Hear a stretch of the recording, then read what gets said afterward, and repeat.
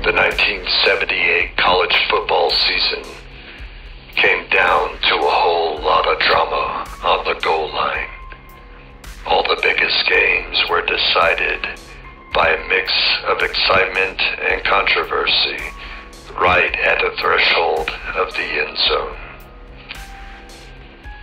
Oklahoma was ranked number 1 and smelling a national championship until they went to Nebraska on November 11th.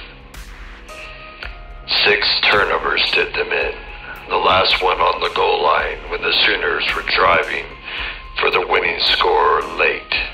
Nebraska won that game 17-14.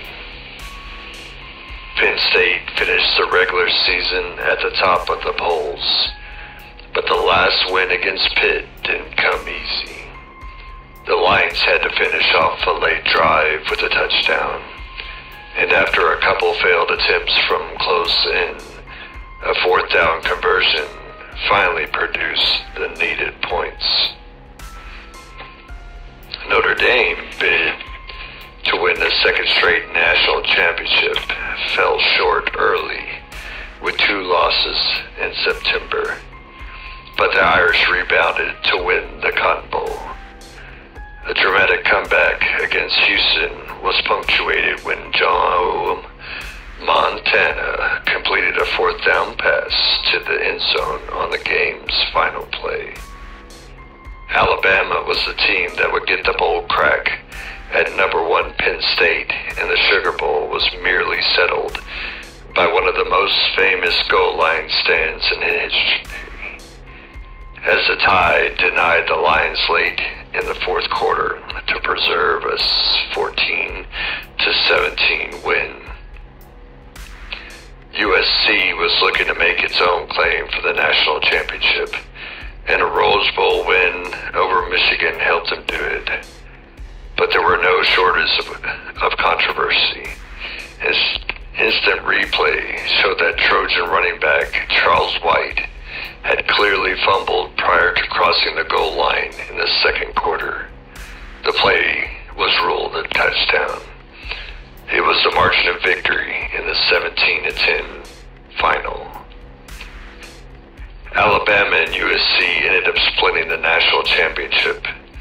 Penn State and Michigan licked their wounds and hoped to get back soon for another shot.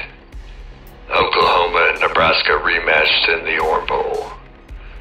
Notre Dame took a brief step back, while Montana went on to become an NFL legend.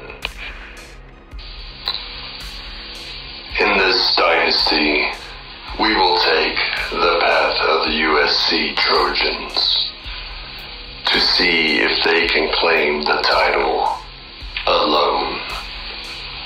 Before we get started, let's lay down some ground rules. I will not try to tease.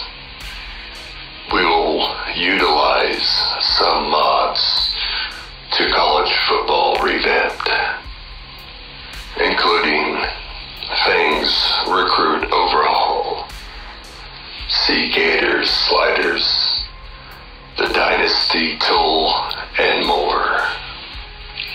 I will continue to lay down ground rules as we go, show settings and whatnot.